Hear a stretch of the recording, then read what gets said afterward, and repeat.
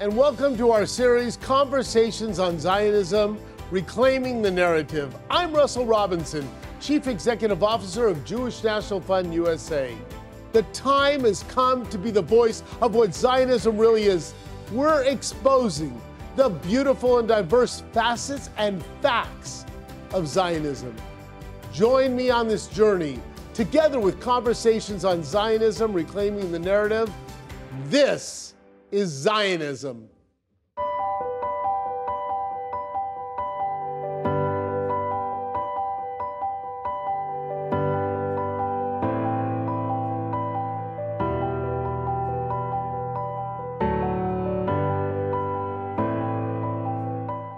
Hello, everyone, and thank you for joining us for another great episode of Conversation about Zionism. I'm super excited to have three amazing culinary figures who are also three amazing friends, so that makes it even better, to talk about a lot of things of food and Israel and Zionism.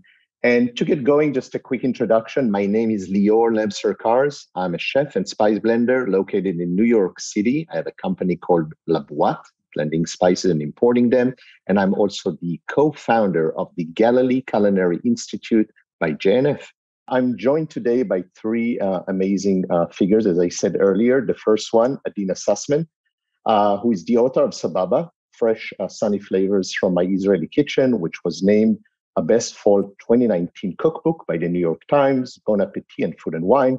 She currently is living in Israel and working on her next cookbook called Shabbat, to be released next year. She's the co-author of 15 cookbooks, most recently Gazoz, all about the culture of sparkling seltzer-based drinks in Israel. Adena made Aliyah in December of 2018. She cooks and writes in Tel Aviv, where she lives in the shadow of that city's Carmel market with her husband, Jay Shofet. You can follow her on Instagram at Adena Sussman, very easy, where she shares her culinary adventures from Israel. We also have with us Gail Simmons today. Gail is a culinary expert, food writer, and a dynamic television personality. She's a permanent judge on Bravo's TV's Amy and James Beard award-winning series, Top Chef. Now in its 19th season, Gail is also the co-host of The Good Dish, the new daily syndicated series offering delicious recipes, real-life wisdom, and conversations on the topics of the day, and most recently was host of Top Chef's Amateur, as well as Iron Chef Canada. Gail lives with her family in Brooklyn, New York. And last but definitely not least, Chef Michael Solomonov was born in Israel and raised in Pittsburgh. At the age of 18, he returned to Israel with no Hebrew language skills, taking the only job he could get, working in a bakery. In his culinary career was born. A champion of Israel's extraordinary, diverse, and vibrant culinary landscape, there are no culinary awards Mike hasn't won. Along with the famous Zahav, his village restaurants includes Federal Donuts, Dizengoff, Abe Fisher, Goldick, Farmer, Kaz, and Laser Wolf, and just recently Laser Wolf Brooklyn. Today, he can most often be found covered in flour, working the bread stations at Zahav Open Kitchen in Philadelphia. So welcome, everybody. Very excited. And to get going, Adena, we'll start with you. You moved to Israel to write cookbooks on Israeli food. Why did you go this path, if I can, and what does it mean to you? And what do you want people to know about Israel? Well, I often say that I moved to Israel for love, but I stayed for the shuk. I met my now husband about 7.5 years ago, and we got married in Tel Aviv, an epic wedding with lots of fresh pita. And I had been writing about Israeli food for a long time, but never really felt entitled to write a book about Israeli cooking until I was living in Israel. So I was really fortunate once I moved there that I was sort of in situ, living within a stone's throw of the Carmel market. And I really wanted to present a home cook's perspective on the cooking of Israel for home cooks, primarily in the United States. So I took all the ingredients and all the traditions that I had known and also was learning every day, both through my journeys in the shuk and cooking with people and just eating all over Israel. And I tried to convert that into something that people could use every day at home to find new ways to sort of be inspired and reinvigorated by the incredible diversity and richness of Israeli food. So that's kind of how Sababa came to be. And it's been an amazing journey seeing people cook from the book and get excited about these ingredients that we are also passionate about, and to see Israeli food really be an ambassador for this place all over the world. That's amazing. And, you know, when you meet somebody now, what's kind of the first thing that you tell them about Israel, you know, to kind of get them excited? That not everyone is a terrible driver. I tell them that every level of food, from the coffee to the breakfast sandwich you get at the local, joint around the corner, to, now sort of 8 San Pellegrino restaurants of the top 50 restaurants in the Middle East, like the quality level is extremely high. People are super committed to what they're serving you. It's part of a culture of hospitality and freshness and nowness that I think Israel does really well, and nothing sits in the vitrina or in the hummus pot or, on the pass for too long. Everything is bright and sunny and fresh and vegetable forward and just feels very vital and alive. So I think the food is very much sort of a metaphor for life in Israel and for Israelis. Sure. Oh, that's great. So, Michael, you just came back from a great tour, I know, because I watched you through social media with a group of people, I believe, from the United States, maybe even for Canada. You know, when you go with groups like that to Israel, what would you like for them to take home with them as memories and culinary souvenirs? And, the bigger, I guess, question following that is, what does Israeli cuisine means to you? That's a great question. I mean, I think that the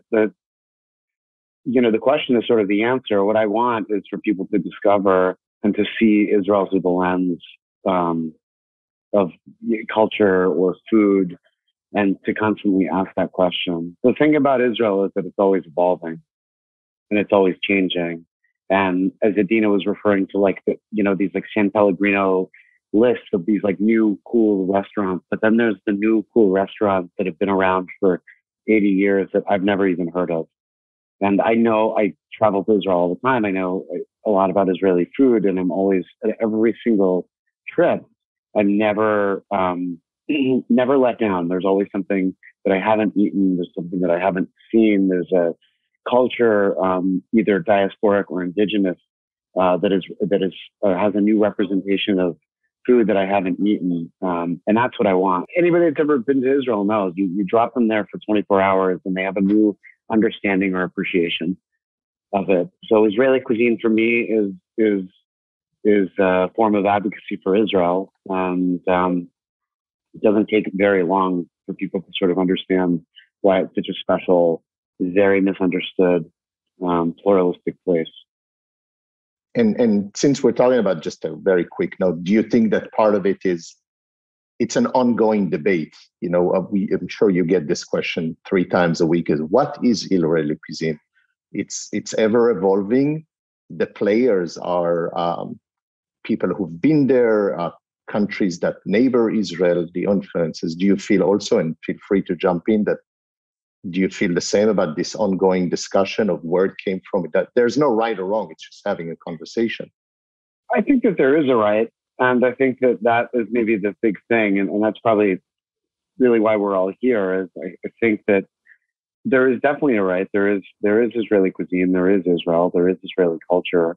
It encompasses 2,000 years of diasporic history. It encompasses indigenous Palestinian cuisine from the Galilee, from the West Bank or Palestine, from Gaza, Druze cooking that is part of the Greater Levant, all the Levantine, all the trade in between the Silk Road and the spice route, and ancient winemaking, modern winemaking, and ancient and modern agriculture, and all of those things sort of put together. Every Shabbat meal that you've ever had in Israel that has 4 different sets of grandparents that come from different places. Every argument that we've had politically about conflict and commonality, that's all Israeli cuisine.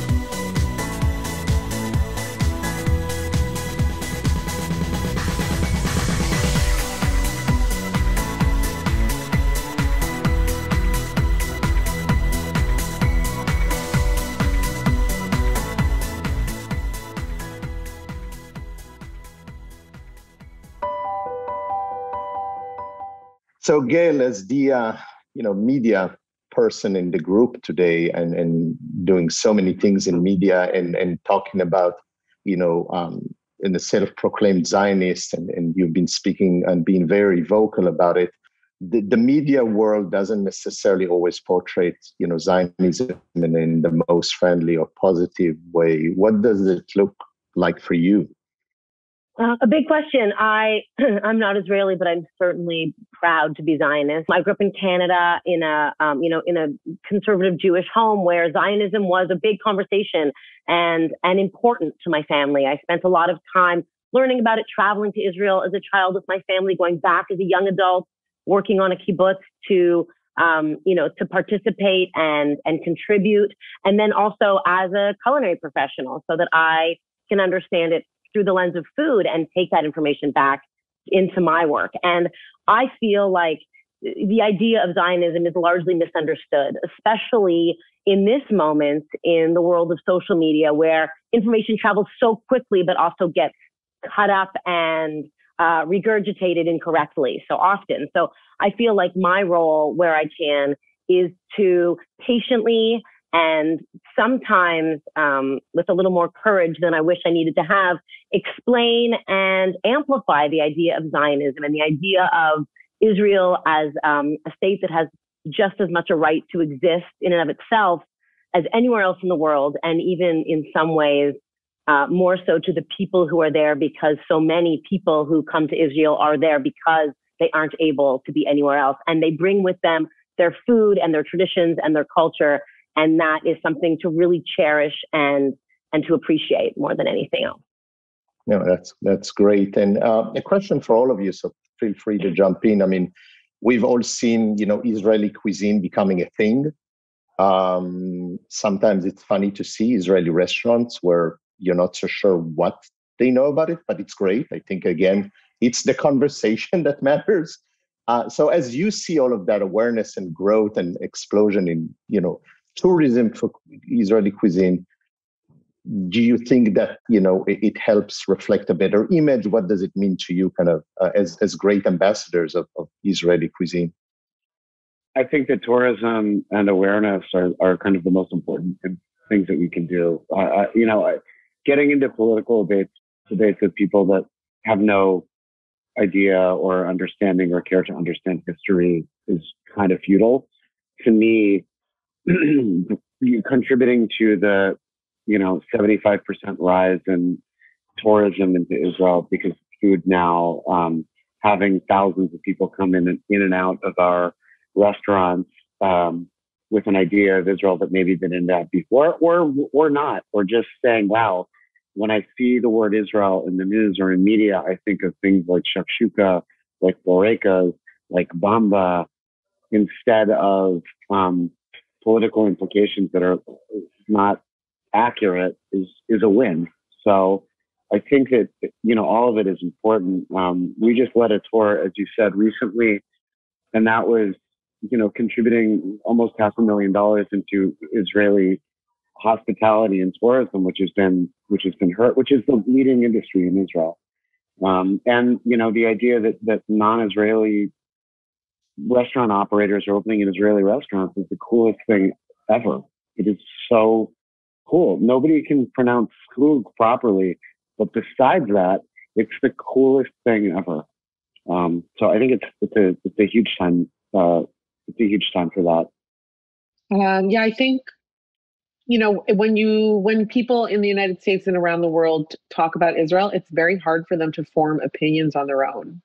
There's so much coming at them on so many different levels from so many different sources, as Gail said. And, having a plate of Israeli food or setting foot in the country is an entry point to self-discovery and what, used to be sort of common practice, which was, making decisions for yourself, learning, absorbing information, fielding different points of view. And then maybe there's no answer, but there's like a deep and wide conversation that goes on. And I think that once people come to Israel and see it, it's just completely, what I hear more than anything else is I had no idea.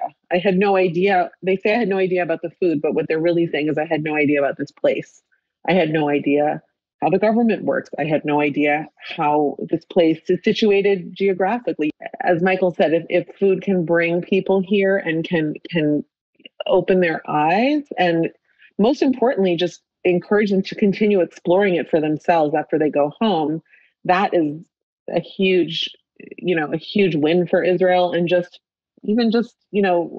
the way that we explore France, the way that we explore Spain, the way that we explore any other country is the way that people should be exploring Israel as well. I also think that the beauty of the media right now is that if you aren't able to travel, and certainly over the last 2 years, we've all not been able to travel a lot less than in the past. The same way that America has so beautifully translated and integrated concepts of cuisine from all over the world, the same thing has happened with Israeli food here. And there are so many touch points here that people can absorb and learn and helps the conversation, right? About the culture, about the daily moments in Israel that make it so special and so unique from everywhere else in the world. And I think that becomes something that is really universal. And if people here can understand the humanity of Israel, and that is so easily explained through its food and through its sort of daily rituals of eating, then that, becomes something really identifiable and really personal, regardless of if you are able to go to Israel or not. So I think that for me, hearing all of that, there's a sense of Israeli cuisine or Israel being as a unifying thing, that you bring people together literally around the table, around a conversation. I don't know if you share the same kind of sentiments, and if you have a moment or two from, your past or like recent past of moments like that of seeing Israeli cuisine as a unifying element. I feel like the reason that we're here, the reason that we're discussing it, is because we feel unified, but also maybe in defense, right? That's what it is. I mean, it could be unifying to people like us that I think understand and that advocate. It can be unifying and very polarizing. Sure. Right? You think that there's a group of American chefs that are talking about defending the American values because of food? No, it's a complete double standard, and that's why we're here.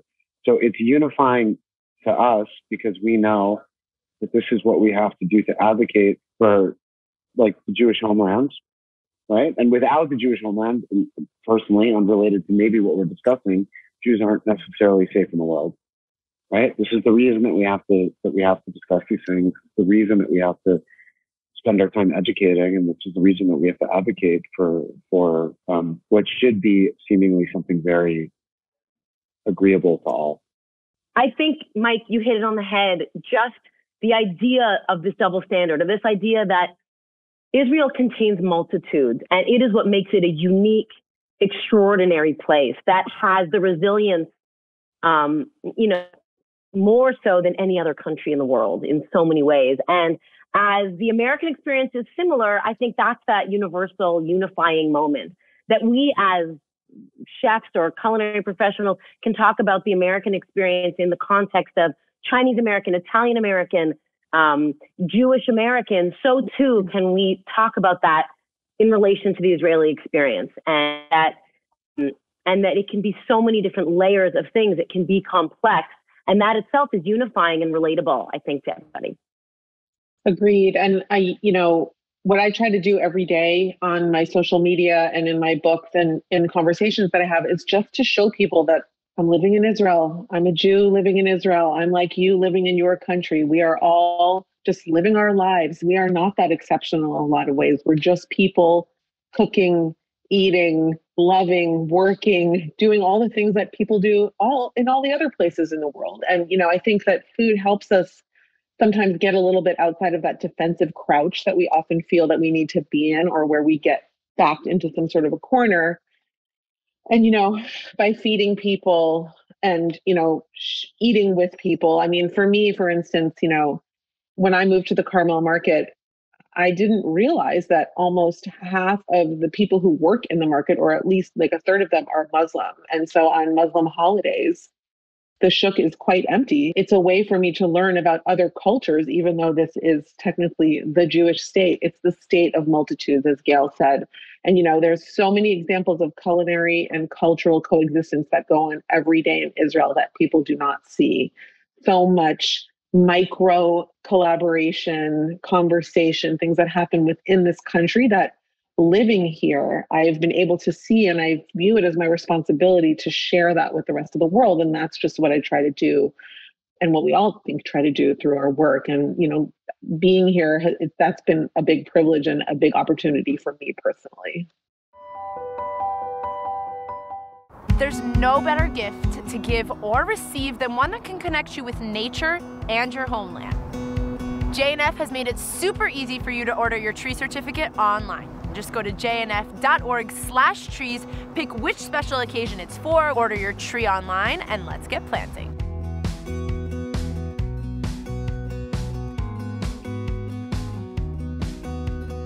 Every tree counts.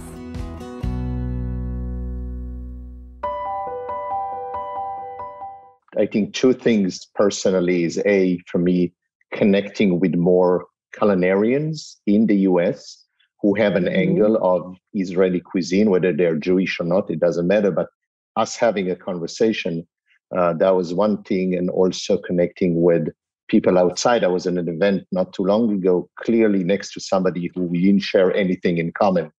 From a social perspective, financial, we had nothing in common, and we nearly parted way until the point that that person asked where I'm from. I was like, I'm from Israel. In 3 seconds, they had the biggest smile on their face, and it was like, I can cook Israeli food. Did you know that? Okay.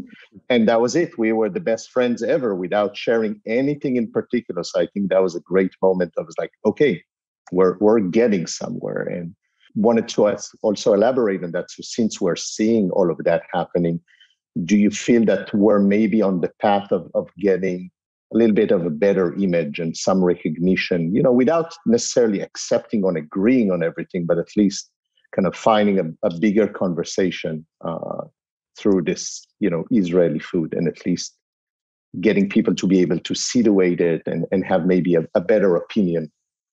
In small ways, yes, I think that is our job, our duty in the roles that we have.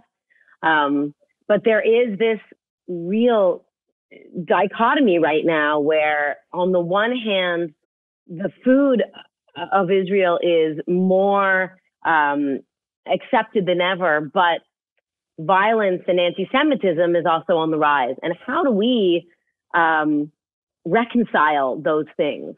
And so that to me is the hardest part about it. Not that I don't want to be optimistic, and I do feel like there is so much that the world has learned and that we will try every day to do better. And food, I think, is that way in, that universal way in, for sure. Yeah, I sort of second that. I think everybody on this call, including you, Lior, is not going to stop advocating for the country that we believe in, where we're all from. It is an uphill battle. And I think that the double standard against Israel is something real and is not new. This has been happening for thousands of years, and maybe that's why it's so important for us to be vocal or continue to sort of advocate. It would be a lot easier if we just didn't care. But the reality is, the sort of double standard that we experience is something that, is probably not going to go away. So I think that, on one hand, food and culture and the promotion of those things and those values are things as values is very, very important.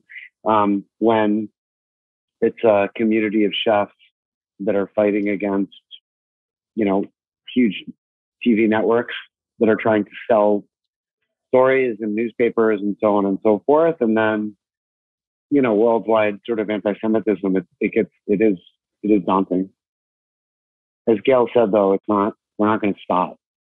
No, and I think it's really important, especially for younger Jews in the United States right now, to see us be proud of our provenance and our culture and of Israel. And, there's a lot of pressure right now to disown Israel and to condemn Israel, and just showing younger college age and high school age students, that we love this place and it's not a perfect place, but neither is the place where you live, wherever you live.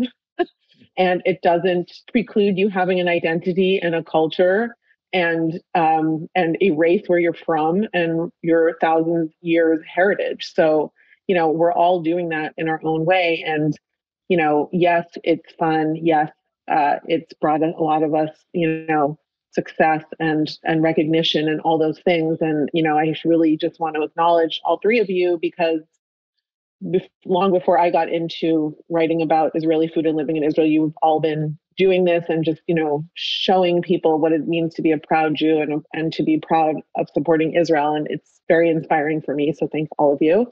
But we just all need to keep doing it and teach the younger people that it's okay to do that and that they should. No, I think so. I think that if, I would ask all of you, I asked myself that, 30 years ago, maybe 35 years ago, without revealing the age here. But if I was going to be cooking professionally, but through the career of cooking and doing a bunch of other things, would be able to add any values to Israel. I think, to me, it's mind blowing that we're able to do what we love and we're passionate about, and through that tell a story through this idea of food and the ingredients and the people behind the food, which I think is one of the most fascinating, the culinary scene in Israel and the farmers. And like you said, Adena, the impact of the different communities and cultures and religion, and how it's all doesn't always weave in perfectly, but it's a work in progress, which should probably be the sign at Ben Gurion Airport is welcome to Israel, a work in progress as a secondary line. It's not perfect, but where is perfect? And I think the role as educators, which I think young chefs or young culinarian in school should really see this as not only preparing a great dish, but the responsibility that comes with it about teaching. And if you see, like, for instance, one of the hottest restaurants in New York right now is Laser Wolf. And also we have Chouquette, which is, we have a Pakistani Italian female chef cooking some of the best Israeli food in New York City. And how did that happen? She came to Israel. She came with her friend Danielle Rayfeld and toured the place, ate everything she could see and drank everything she could drink, and was really inspired. And, I think that, that's wonderful. Not every chef in the United States who's cooking Italian food has to be from Italy, as we were talking about. And, Israel is a culture that can, cast its web larger than just us and have an impact, and also just like share its goodness through other people who just enjoy it. It doesn't have to be more complicated than that all the time or so heavy and loaded. So like, that's a great example to me of what visiting Israel and loving the food and the place can, and taking that back to the United States, what that can do. Yeah, I think so too. It's definitely, it's a state of mind. I mean, the fact that, you take Aisha or other things, once you get into that state of mind, and I think that's one great thing about Israeli food in Israel, it's the welcoming aspect. It doesn't matter who you are, where you're from, you can join the movement of what Israeli food and Israeli is. I think it's go way deeper than where you were born. So I think that's just great. Any, before we any other thoughts of something you'd like to share about, what Israeli food, Israel mean to you, or things that, you hope would happen, in the next couple of years or even more?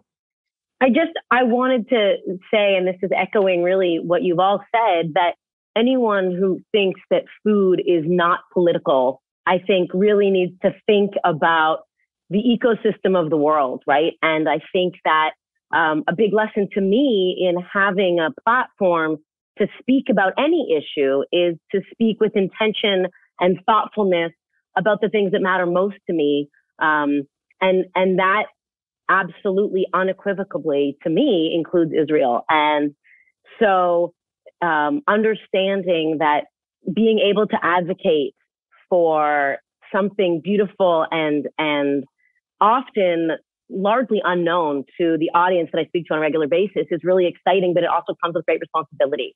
That's something that I am like really proud to be able to be a part of. But, you know, to your point, did I ever think I would be in a role that allowed me to do that, or even that would be something I would have the courage to do? No, but I feel like now is the moment when we don't, if we feel strongly about the lives of the people living day to day in Israel, this is the moment we have an opportunity to share and to educate. And I think we have a responsibility in this moment to spread love and deliciousness more than hate. And that is an occasion I'm happy to rise to.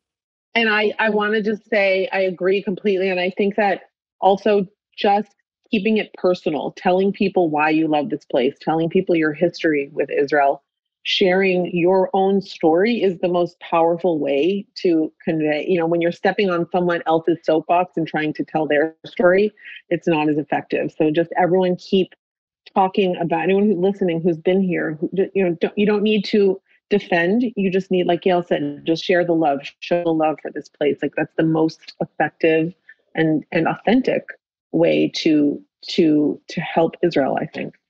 I mean, it's hard. I think there's Gail and Adena just nailed it.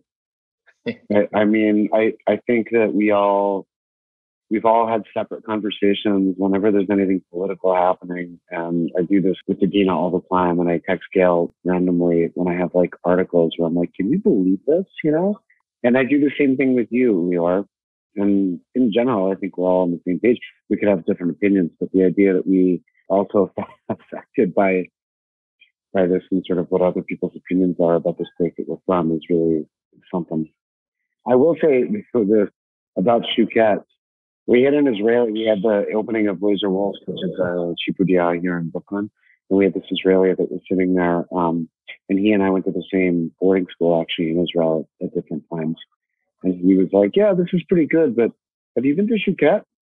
And I was like, I have not been to Shukette.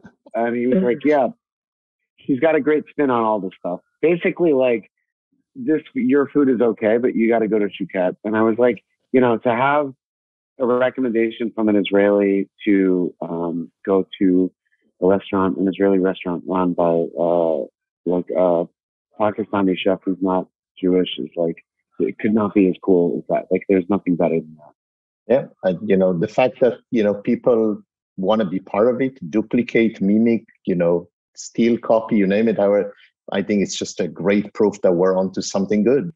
Well, I think that, and sort of to bring it to why we're here, I think that once it's okay for people publicly to advocate or to say, you know what, like, let's talk about this, you know, this sort of political or social argument or discussion. I think that hopefully this is like the step for advocacy. So it's not just the same people, are not just Israelis, they're not just Jews that are, you know, they're advocating for this like democratic, fantastic, progressive country.